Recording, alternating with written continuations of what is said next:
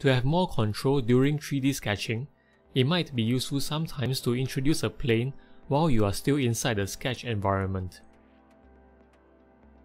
In this 3D sketch, I have drawn a rectangle on the front plane.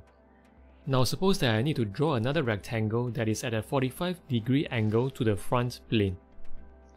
While you are in the 3D sketch mode, go to this icon right here to insert a plane.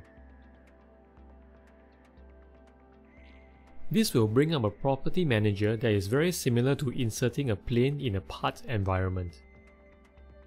For the first reference, I am going to pick the front plane.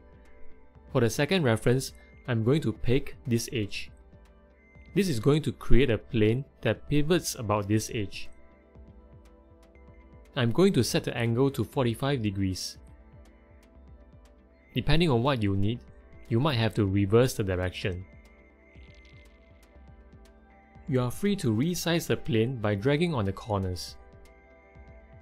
With this plane active, anything that you draw will be on the plane.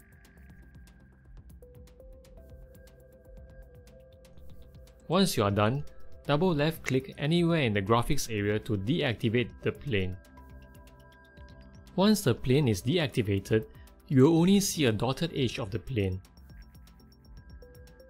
Now if you don't see this, you might have to go inside the property manager and make sure that you check the appropriate box to make the planes visible.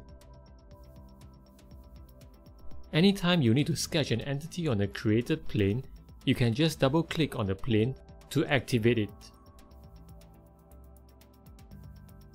Again, once you are done, double click to exit and carry on with your 3D sketching.